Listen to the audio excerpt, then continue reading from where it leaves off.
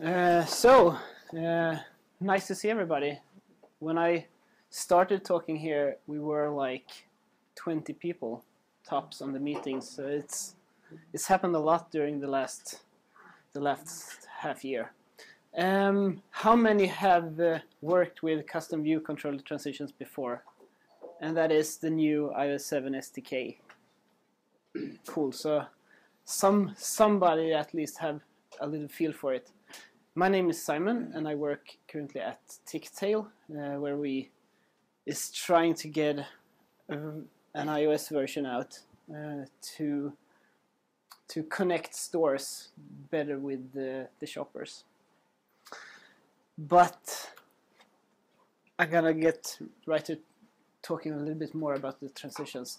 With iOS 7, there was a major new SDK or a major new API for doing transitions between view controllers, and the transitions you are able to do now is the presentation and dismissals, which were previously talked about as models. The UI tab bar controller the different transitions between view controllers can be customized as well, and as well as the navigation controllers. And something that I'm not going to talk to you about today, which is the UI collection view controller layout to layout transition, which the Photos apps use, for example, when you go from the grid view to a specific photo.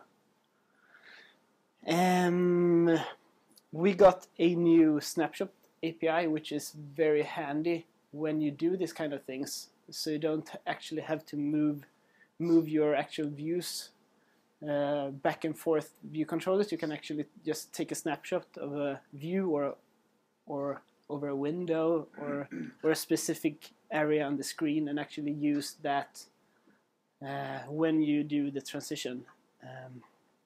It is blazingly fast, way faster than the old one where you rendered the layer,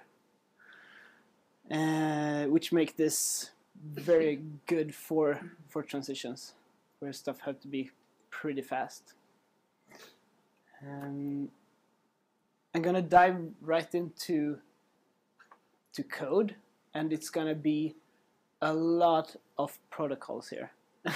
So I'm gonna try to guide you through them, and later on we're gonna dig into Xcode and do some coding, and if we get the time for it, maybe do some live coding, but we'll see about that. So when you do the presentation and dismissals, you create your, as pretty much as you did before, but you create a UI view controller transitioning delegate, which I'm gonna dive in more to later. When I do the talk, I'm gonna mention a bunch of protocols, and then we're gonna try to unwind it together in Xcode later on. So pretty much you're gonna remember here is that we set a custom transitioning delegate, which confirms to UI view controller transitioning delegate. And you can always, or you can change the model presentation style to custom, which mean that the from view controller actually stays in the view hierarchy when the presented one is finished, which is kind of nice. And you use it for maybe when you blur the background or something like that. Yeah, a lot of code, a lot of long names. We're used to that. So the UI view controller transitioning delegate, that confirms, well, you're gonna write something that confirms to it, and it is 4 methods that you should implement. The 2 first ones gonna return a UI view controller animation transitioning, which is a class you implement which describes how the animation is gonna take part. And the later 2, we're gonna just swipe through them Cocoa style. So this one is animation controller for presented view controller, presenting view controller, source view controller. So this is pretty much you're gonna describe how the model style presentation is gonna look. And the same one for dismissal. This usually is the same one, but you take care of that in that class. So you like set a flag on it or something that says that it's a dismissal, and then you just do it backwards, or that's a way to do it at least. And the other two is the interactive parts for them. And they get past this other object that you return in the first method. So I would say 90% of all use cases is you're gonna return a percent-driven animation there, which is a class that Apple provides for you. So these ones is usually a one-liner, which just walks through the animation you do percent by percent. And the same one for dismissal as well.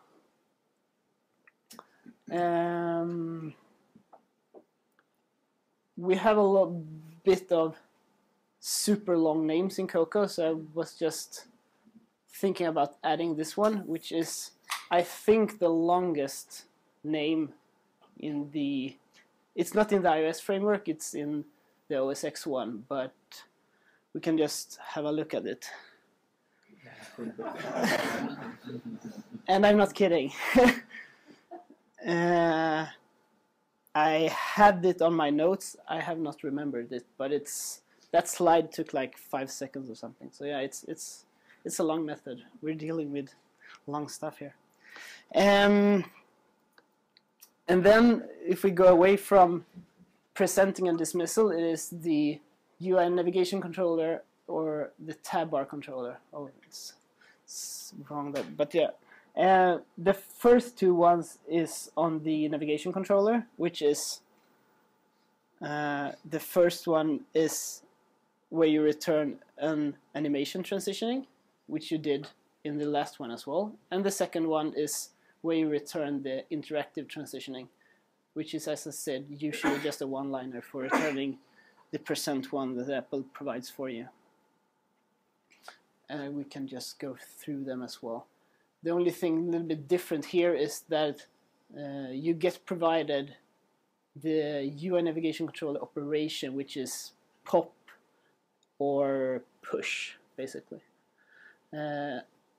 I guess the majority of you have already implemented a UI navigation controller delegate sometime at least, so it plays nicely along with that old API as well. It just implements 2 or 1 additional method. And as before on the presentation and dismissal, you get the animated transitioning to the interactive part. And pretty much the same on the tab bar as well. You get the from and to, and you're gonna return the animated transitioning. Here we go, just gonna wander through. So finally, something that we may be able to remember. This is the thing that you returned in the previous methods, and that actually is doing all the heavy lifting, which is 2 methods. It's 3, but 1 is optional. And here you're gonna, in the first time, you're gonna return a time interval, which is just the total time of your custom transition. And this is done because the iOS is doing a lot of things alongside with your transitions. For example, when you push something on the navigation stack, they are doing their animation in the navigation bar with fading the back button and such. So you have to provide the total animation duration. And then you have the animate transition, which is the method that you're gonna actually do all your animation. So the easiest example is pretty much do a simple UI view animation in this method. But here we got another protocol, of course, which is UI view controller context transitioning. This one provides all the necessary information for you, which is like the initial and final rects for the different view control views. You're getting if the animation was created by interaction or if it was created without any interaction and such. I'm not gonna show this protocol right here because it's kind of a lot of methods, but we're gonna have a look at it in code instead.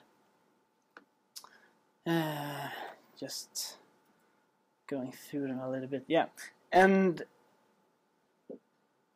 we have something called UI View Controller Transition Coordinator, which is a object on a UI view controller. So let's say in your view you want to animate something alongside with your transition. You're just getting self.transitioning coordinator, I think, and you get this object, and then you can add or animate alongside transition. So you can add code that will animate alongside your whole transition between the two view controllers. And there is a method for getting notified when interaction ends. So when the user releases the finger, you get notified of that as well. Long names and a new protocol. And this is a context protocol as well. So this is basically, all the context protocols is more or less classes that Apple provides for you. You're pretty much never gonna create a class that conforms to the context protocols. It's just, I don't know, Apple wants this to be super flexible, I guess. So it's context classes where you basically get a bunch of values that you use when you do the animations. And this one as well, super long. So here are the different protocols that we actually have talked about, where all the context ones in the bottom are the one Apple actually provides for you, and the transition coordinator they do as well. So the three in the bottom is never implemented by you. Apple does that for you and pass them along to you. And the 5 above is the different protocols that you as a developer are going to implement, where pretty much 3 are new to us. I think this is all of the presentation, so we're gonna jump into Xcode and have a look at it.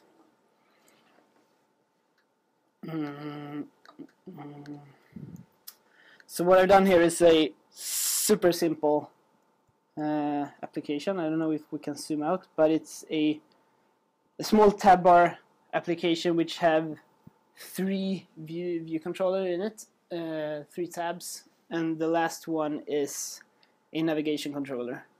So let's just fire it up and see how it looks like right now. Maybe we can. Yeah, there we go. So first, second, and third, and what we've done here is the app delegate have implemented the tab bar delegate, and this method which return the animated transitioning. So the only thing we do here is we set a flag if we are moving from right to left or left to right, which only takes the index of the view controllers past this delegate method, and set that as a bool, and then just return ourselves as conforming to this protocol.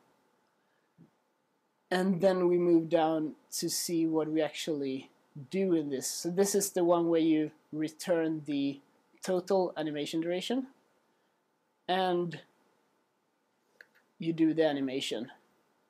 And here is the first context object that I was talking about before. which actually gives you a bunch of stuff to play with. It gives you the container view, where the animation actually takes part.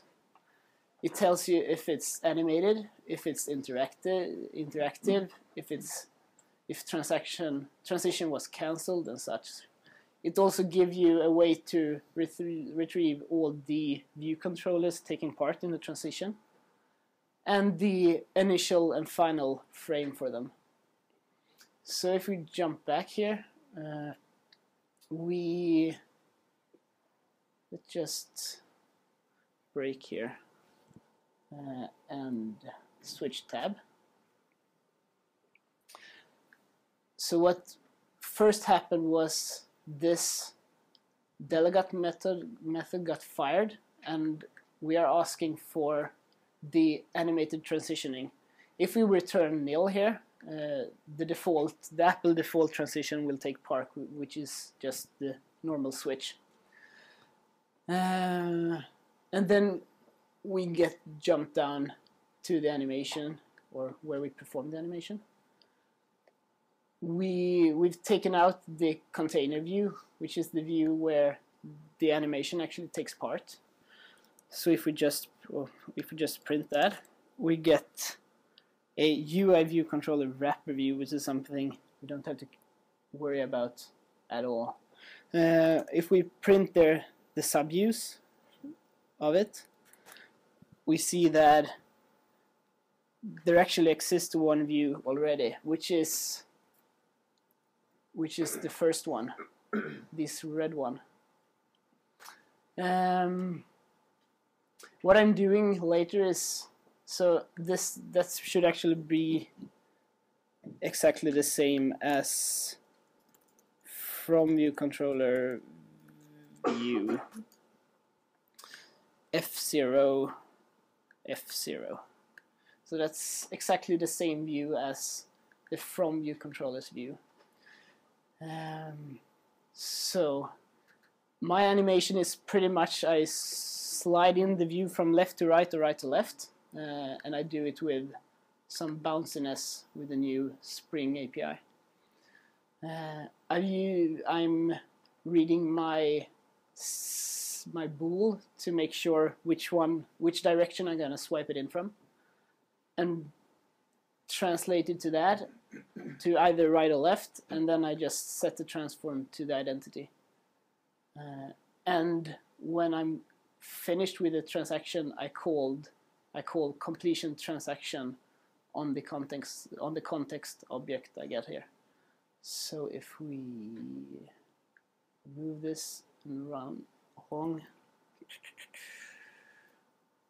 we have Jello. So basically, this is what it looked like. So it's not that much code to actually hook into Apple's transition API, but it's a lot of steps maybe. On the third one, I had a navigation controller, which is basically, if you tap here, you get back to the first one. And we have the normal swipe back, and it gets purple. And that's because of, if you look, I pushed to the first view controller again. I did not. Here we go. I pushed to third. And here is the transition coordinator. So here is when you hook in and want to animate something alongside with the whole transition, and pretty much only set the color of it. When we have a look at it again, it was basically, this is the standard navigation controller actions, and we can actually really easy just hook it in to do some custom stuff there as well. The navigation controller, we set the delegate to the app delegate again. We jump into it and have a look at the navigation controller delegate. The thing we do here is we check the action if it's push, and then we return ourselves and set the selected to right to yes, because we basically got to use exact same transition as we did in the tab bar, but we so we wanted to push from right to left. And then on the pop side, we just return nil to get the Apple default stuff.